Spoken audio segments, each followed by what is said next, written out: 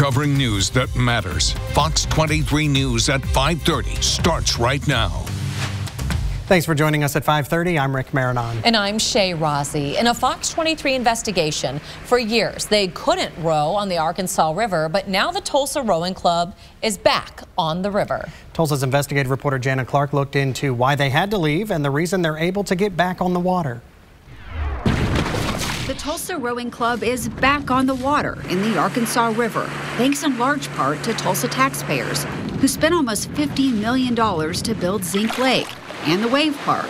One outcome, more water in the river. You can't row without water. That's correct. Longtime rowing instructor Neil Bergenroth started rowing as a teenager in Great Britain. When I got in a boat when I was 13 years old, it was like I'd found home. When he moved to Tulsa and started coaching with the rowing club in 2002, they practiced on the Arkansas River.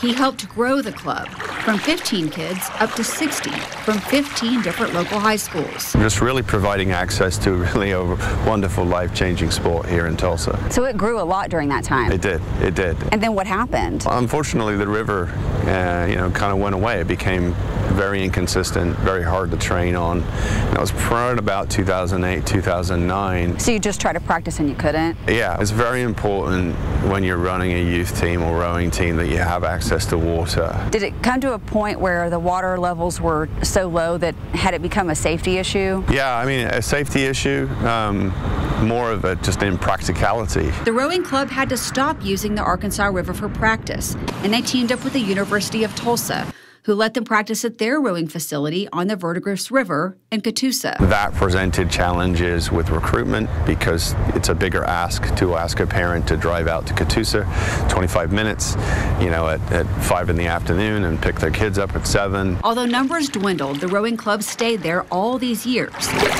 until now. Why were you able to come back? We were able to come back because the river now is more consistent with the creation of Zinc Lake.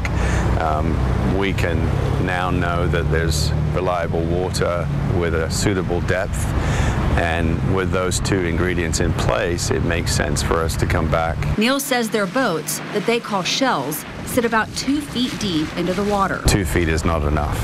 Right, you need a little extra. You do. For safety. You do. When you're rowing, I mean, you can't obviously see under the water. How do you know it's deep enough, safe enough to row? Typically what you can do is get on a website. The Corps of Engineers will release gauges, and there's real-time websites so you can see how deep the water is. And generally speaking, we need about 3 or 4 feet consistently to row. Some Tulsans have questioned the quality of the water, and the city tests it twice a week for bacteria and for some chemicals. The city publishes the results on this public dashboard. Obviously, the safety of the kids is important. It is a water sport, so there is some contact with it. I think the water quality is something that the city should be concerned about. You can flip your shell. You can fall in. It is a concern for the city to ensure that it's doing absolutely everything it can to keep its recreational activities on the river as safe as possible. Neil thinks getting back to rowing in a more central location here in Tulsa will allow the rowing club to grow once again. Guys, spin! We're excited to be back here on the Arkansas, having that visibility so people can see us enjoying our love of rowing. And he would like to see not just Tulsa Rowing Club, but rowing competitions come to Tulsa. If the water's here and it's consistent, we can start to think about those events and pulling more people into town to take part. On the Arkansas River, covering news that matters, Janna Clark, Fox 23 News.